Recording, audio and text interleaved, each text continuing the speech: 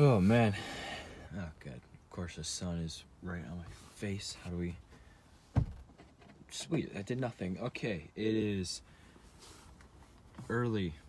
Just a little past 7. Which is early for me. Even though I get up earlier than this for school. Whatever. I'm tired, so I'm gonna make this quick because I have to drive soon. But yeah, we're on Suburban. We have a bunch of tools and an engine hoist in the back. And we're at U-Haul right now getting a mini little trailer. So today should be a fun day. Yeah, so bought an LS. I know it's in a Silverado. I know it's an Iron Block 5.3, which is what I wanted. I know it has the harness. I know it has the trans, which I'm not going to use, but can take it, sell it. And I know we're going to go pull the engine today. That's about it. Don't know much. I know the truck is crashed.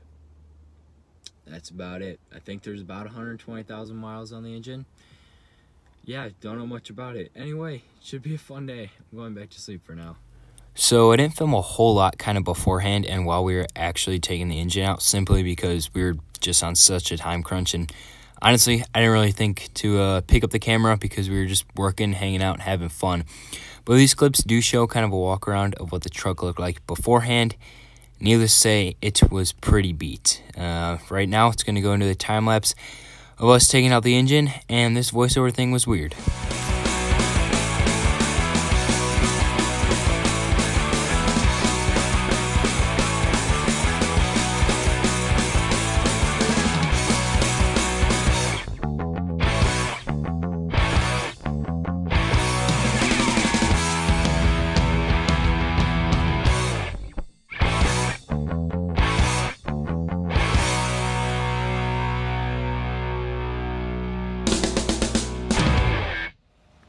Well, after a lot of work and multiple hours later, the engine is out of this thing. Holy cow. My dad's positioning the trailer. We're gonna get this thing in here because it weighs like 40 million pounds with the trans and transfer case on there. Yeah, not using either of those, but take them, sell them. We had to take the water pump, front accessories, manifolds, intake, fuel rails, all that off in order to get the engine out because we had to go on such an angle, as you probably saw in the time lapse. But dude, it's out. Gonna try to get this mess cleaned up before it starts to get dark and cool outside. And then get on out of here and head home. Everything's all loaded up. Got the engine, trans, accessories, intake, half the engine hoist, tools. And there's the donor. Yeah, this thing was beat. Nothing could be good for it except for giving up the engine. Yeah, and where is it? There's a patch box here. Bam, 5.3, and bam, 5.3. Happy to know that's for certain. All right, we got a few hours to get home now. Okay, we are headed out now. Fun day. There's now a 2002 Silverado, as we found out. No engine and drivetrain left in it. And make sure you go give these guys a follow here. Their YouTube is Broken Gear, and their Instagram is Broken Gear Show. They got a pretty cool idea / project for this Duster coming up, 72, same as mine. Then there is a 68, I want to say GTO. Can't totally remember. This one's going to be pretty cool, especially with the drivetrain that we'll be putting in it.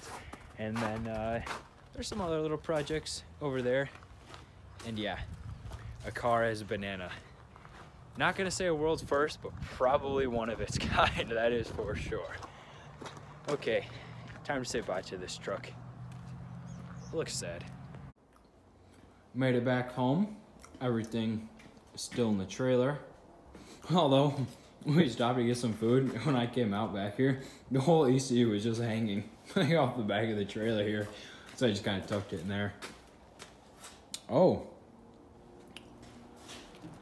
We lost our 5-gallon bucket that was sitting there. So if anyone sees a bright orange Home Depot 5-gallon bucket anywhere in Indiana or Illinois, I think that's mine.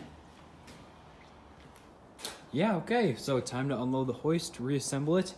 I think we're just gonna toss the engine and hoist right over there for now. because it's late and I'm tired, and then tomorrow I'll take trans and harness and all that good stuff off. It is the following day now, and we're gonna go ahead and start tearing into this thing. There it is. Not too far, but at least enough where we can get it kind of out of the way and cleaned up, because we have made a mess in the garage between all the parts back there and the engine and hoist here. So first things first, I think we're gonna go ahead and take the trans and transfer case off, because I want to clean those up, get them up for sale. Probably take like motor mounts, start it off, just some little stuff, and then take off this mess of a harness. So we'll see how long this takes, and then we'll go ahead and toss it up on the engine stand there. Probably doesn't look a whole lot different since the last clip, but the entire harness is off. Yeah, it's a big bulky harness. It's a little bit crusty. Here's the engine, got the coil packs and motor mounts off, bagging and tagging, everything, of course. We took all this stuff off the other day, and I'm pretty sure this is where I want the engine to be up until we put it on the stand. Might take the harmonic balancer off now. We'll see. But now we're gonna go ahead and move on to the trans. Hopefully there's a plate on the bottom we can take off, spin the torque converter, get those bolts off. Get the trans off. And yeah, get this thing on the stand, and then I can start cleaning it, because boy, is it, it's pretty dirty. Well, yeah, whew. The engine is completely torn down now, as you can see. And we weren't expecting to go this far, like I stated earlier, but there's kind of an issue. It's a tiny problem, not that big of a deal. Could just add this one here to the trophy case of all my other ones.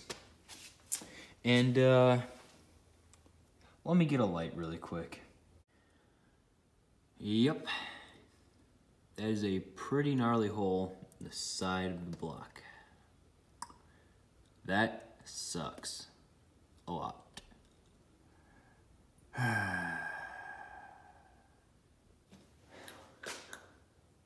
This one burns a little.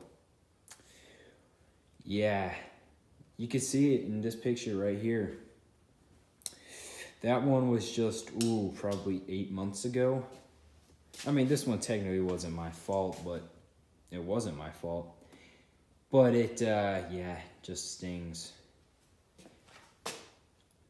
That was a lot of time, effort, money spent into this thing just for it to go out the window like that.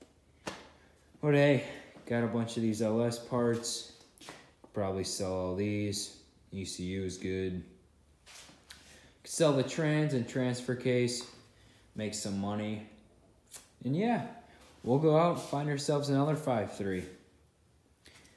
Slam it in this thing and make every Mopar guy happy again. So don't worry. This ain't the end. We'll be coming back better than ever.